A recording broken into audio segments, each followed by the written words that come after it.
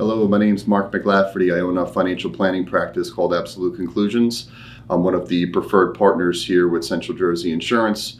They asked me to step in and do a brief overview of the Secure Act, which took effect on January 1st, 2020 of this year. It impacts in a number of ways IRAs, individual retirement accounts, and 401k plans.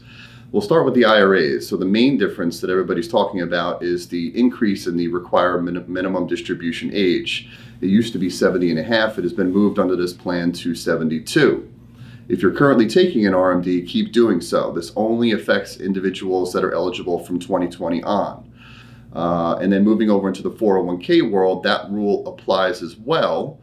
But if you're still an active employee, no equity ownership in the business, and you reach 72, you do not have to start taking your RMD until you separate service. If you're an owner in that business and you're still actively participating and you reach 72, you do have to take your RMD. So business owners, be mindful of that. The other thing that's catching a lot of attention is around what used to be known as stretch IRAs, where if I inherit as a non-spouse an IRA from somebody that passed away, I'm able to then use my age to calculate the RMDs, the required minimum distributions.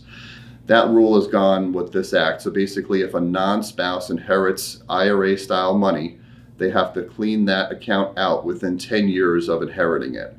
So there's definitely a number of rules that we're used to that are changing, some for the better, some that you have to pay attention to. So I'll definitely leave my contact information at the bottom of the screen. And if anybody needs clarification on anything I just spoke about, please feel free to reach out. Thank you.